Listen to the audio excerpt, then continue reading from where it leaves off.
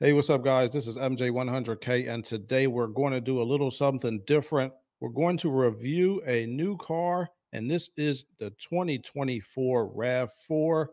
We have our friend on the line, Dane, here, and his parents recently bought one of these cars. So Dane got to get up close and personal. Now, as you guys know, Dane is a GM aficionado. He also loves BMW. And I don't know, this may be the first time he's ever done a review of a Toyota, as he likes to call them. So, Dane, we're going to let you take it away. What did you think of the RAV4? What year was it? Was it a hybrid? Yeah, it's the brand new 2024 hybrid. Okay. And yeah, my mother specifically wanted that one. Now, she was one of the first to buy a Prius when those first came out. Hmm. Bought it brand new. They still have it. It's got like 300 some thousand miles on it. I absolutely hated that car. You Not because it hated was it. a hybrid. Oh, they're just not, you can't hardly see out of them. They don't make nothing for power. It's just not a good car to drive. What year was it? It was a nine, maybe. 2009? I think so. Okay. All right. Yeah, I got So one of you the didn't like early that. So you first didn't like the generation. Prius. Okay. Didn't like the Prius, I didn't like the backup beeper that was in those things. You put it in reverse and it was like beep beep beep like a big truck.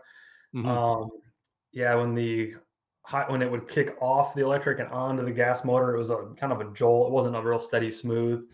But anyways, that's my Toyota hybrid experience up until now. So now they have this. Well, she wanted a new car, bought a new car. I got to finally not just see it, but drive it and use it Hmm. this past weekend here. So what did you think? You And like it? overall review, I'm impressed. Yeah. Yeah, for an everyday car, you don't need anything else. It does everything you need it to do. It is very simple in the interior, roomy, comfortable, plenty of room for your cargo and stuff in the back. We fit four adults in it and a baby, and all of our stuff from the airport in it just fine, no problem.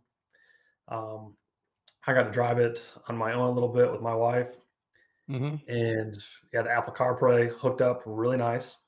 Yeah, Okay. seamless transition. The thing that impressed me the most is how much smoother the transition is now between electric drive and when the motor kicks on. Okay. You know it kicks on because there's that little bit of vibration, but it's not that like jolt like it used to be in the earlier hybrids. So it's much smoother. The dash layout's nice. It has all the new wizardry. The lane assist. Keeps you in between the lines, which I hate. Got So I the turn all that blind stuff off. got the blind spot monitor too, right? Yeah, got a blind spot monitor. It's got the active cruise control, so you can set it to just pace the vehicle in front of you. Hmm. Yeah, it's got everything, and it just drives nice. It's a quiet car. It handles really smooth. Did you Buttons are find the brakes simple. coming on without them being asked to come on, like in the Honda and in I my Benz Sprinter van?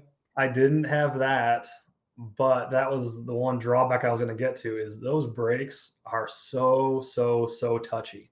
You Yeah. just breathe on that pedal, and it's like going on its Oh, face. And I think that's because it regenerates. So if you go back yeah. to that picture you were just at, that gauge on the left-hand side tells you Hmm. kind of what mode you're in, and that very bottom section is charge. So as soon as you touch the brakes, that dial will just go in Oh, right in the full charge mode. Yeah, so it's regenerative braking all the time, or as soon as you touch the brakes, so it's doing as much as it can to pull energy back into the battery. okay. So brakes a little touchy. Anything else you didn't like about it? The lane assist stuff, but that's on all cars. I just turn that off. I just, Yeah, you know, it just drives me annoying. nuts. Half the time pass people without using blinkers and whatnot, and it wants to fight you that little bit and drives me nuts. But So the yeah, gas mileage was good. yeah, oh, phenomenal, right? Yeah. It's hybrid power. I forget what it was averaging, but it was high. All I don't think right. it was actually. What did it hit 50? Because I know that Prius consistently would get 50 or close to it. Yeah, it'll get This I more don't than think it that. was quite as good, but Uh-huh. it was still I want to say 40 or better. Oh, that's good. Yep. Yeah, I'll tell you guys, this is one of my favorite vehicles, the RAV4. It's like right up there with as the top selling vehicle in the entire world, with the Tesla Model Hmm. Y, I think. So Wow. 3 Now maybe. they're right. I think the Y is a little bit higher, Mm, but yeah, this is like up there as one of the best selling vehicles in the world. It's one of the best selling vehicles in the world for a reason, is because it's awesome. I think, as I've said before, the hybrid version of this is the one you want. It has the ECVT transmission, which is just two big motor generators in the mhm. transmission. These things last forever, and they are super, super simple. It's got the 2.5-liter engine, which they've been making for a while. I believe this Yep. one has a higher compression than the 2.5-liter in my 2017 Camry. Mhm.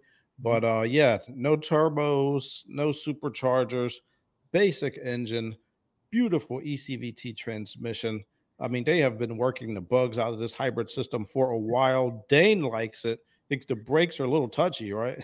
Yeah, the brakes touchy, but yeah, like you were saying with those ECT motors, like the power delivery is super smooth and great acceleration, great torque. Yeah. I've got really minimal complaints. Like I said, Okay. everything worked like it's supposed to. Yeah, it's a nice car. If you need a new commuter car, you want something that gets good fuel mileage, I would look at this. Yeah, and I did a video on one that got to like 470,000 miles with original engine, battery, and transmission. Hmm. I think these hybrid batteries can last longer than EV batteries because the vehicle decides when it goes back and forth from hybrid to electric. You're not Hmm. going to be able to overcharge it. Like I heard, if you go to superchargers too often on a Tesla, then the batteries get too filled up too fast that it lessens the life of the battery. But in Yep. this vehicle, like the car's going to figure it out for you. Yes. So we got some glowing reviews from a Chevy guy for the Toyota. Chevy, we are waiting for you to bring over the plug-in hybrid Equinox. We can't wait forever. Dane's mom couldn't wait. She had to Nope. get the Toyota. Couldn't Come on, convince her. Chevy. We need you. Bring that hybrid over here from China. We need it here. We need some competition. Competition is good for everybody. It That's right. makes the cars better. They keep trying to one up each other, and the consumers end up winning. Mhm. So that's what we got for you today. Dane likes it. I like it. I love it. I've always loved that vehicle. I think that's the best vehicle Toyota makes. If you have a Toyota RAV4 hybrid, let us know in the comments what has been your experience with it. Are you happy with it? Is there anything you would change or improve? And Chevy, we're waiting. We need the competition. Bring it on, and everybody's going to benefit. That's what we got for you today. Thank you for tuning in, and have a good one. See you guys.